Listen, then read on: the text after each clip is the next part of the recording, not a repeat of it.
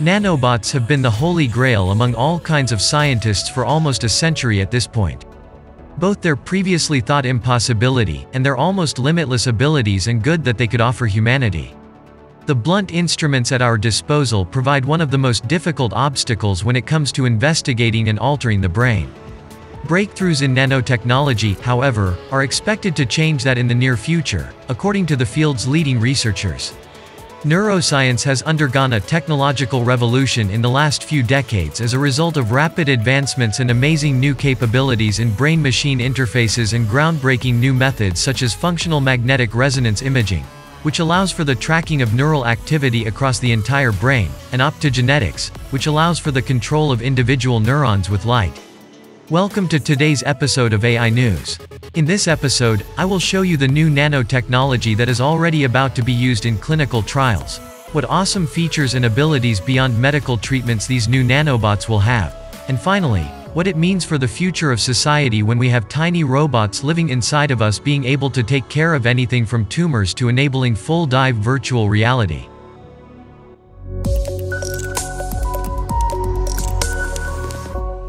Despite recent advances in brain-computer interfaces, like as Elon Musk's Neuralink, we are still a long way from being able to record or activate vast sections of the brain at the single neuron level. Being able to do so might have far-reaching consequences for our understanding of the brain, as well as our capacity to improve its function and treat disease. According to the authors of a new research published in Nature Methods, the growing area of nano-neuro holds the answer to overcoming this divide. According to the researchers, the unique features and small size of nanomaterials might allow them to explore neuronal networks in fundamentally new ways and at previously inconceivable dimensions. Nanotechnology has also been around for a while. Some credit Nobel laureate Richard Feynman, who gave a presentation titled "There's Plenty of Room at the Bottom" to a group of scientists at the American Physical Society conference at Caltech in 1959. In his address, Feynman, known as the father of nanotechnology, presented a theoretical technique that would allow researchers to manage solitary atoms or unique molecules. This method, which had not yet been created, would eventually become the primary application of nanoscience. It wasn't until 1981 when microscopes capable of seeing individual atoms were produced. These early scanning tunneling microscopes reached previously unheard of accuracy and magnification. By allowing researchers to picture individual atoms, they provided credence to the notion that nanotechnology was a viable option. The most apparent use of nanotechnology is simply shrinking the conventional neuroscience toolkit. A slew of new nanoprobe and nanoelectrode designs, many of which use the same technologies that have enabled the downsizing of computer chips, are allowing researchers to record from orders of magnitude more neurons. These probes frequently have other useful characteristics, such as flexibility, optical functionality, or chemical sensitivity. Other materials, such as quartz, carbon nanotubes, and graphene, are also being investigated, each with its own set of features. Most crucially, these small electrodes allow for the investigation of brain activity at the subcellular level. Given the tremendous processing that occurs within neurons, this might greatly increase our knowledge of important aspects of brain function. Magnetic nanoparticles, on the other hand, have the potential to be the most powerful application. Magnetic fields are virtually completely unaffected by the human body, allowing them to be sent deep into biological tissue with no effect. Nanoparticles with the ability to transform magnetic fields into stimuli that activate neurons might be a valuable tool for modulating brain function. According to some academics, it will take roughly 10 years to overcome these obstacles and begin employing nanobots for various types of surgery. Others, though, are skeptical that this is the wisest use of scarce healthcare funds. Robot-assisted surgery is currently more expensive than traditional approaches, and nanorobotics is expected to be equally so in the near to medium future. However, nanotechnology involves more than just making things tiny. When you go down to the scale of atoms and molecules, physics operates on totally different principles, which means nanomaterials might have unusual features that enable entirely new functionality. Plasmonic nanoparticles, for example, have distinct optical characteristics that can be easily modified by modifying their size and shape. According to the scientists, These particles might be used to improve the sensitivity of existing optogenetic techniques, and utilizing light to stimulate and heat them up could potentially make it feasible to trigger neurons to fire with extreme accuracy.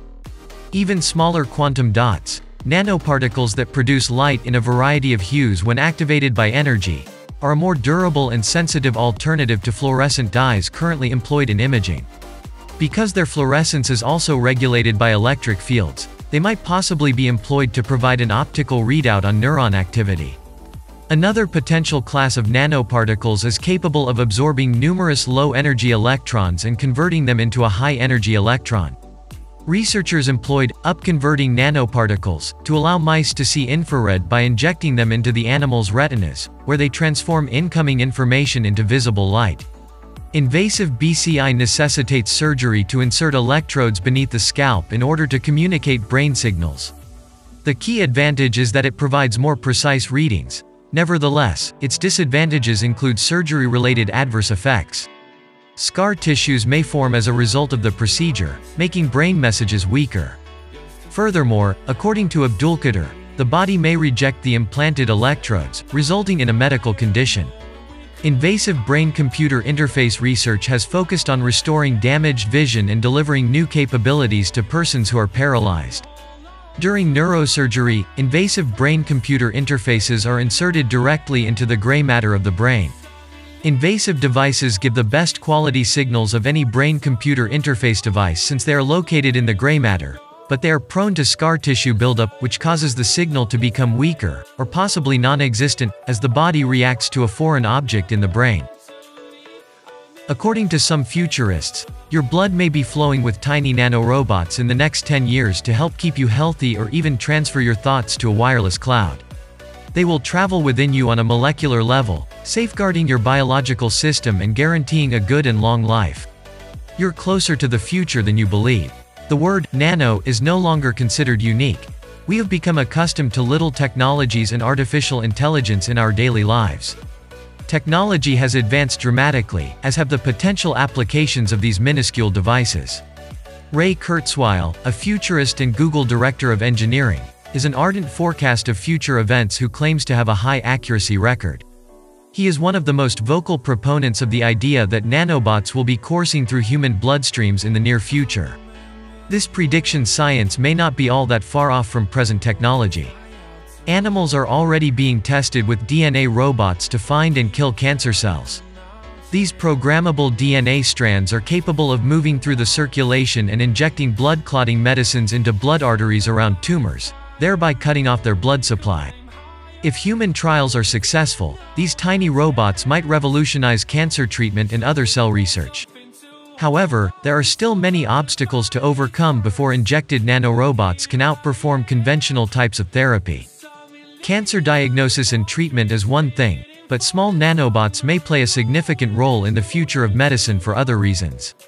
According to New Atlas, researchers anticipate that nanobots will soon be able to administer pharmaceuticals to people with excellent precision. This would enable for the delivery of microdoses just where the patient needs them, perhaps reducing the risk of unwanted side effects.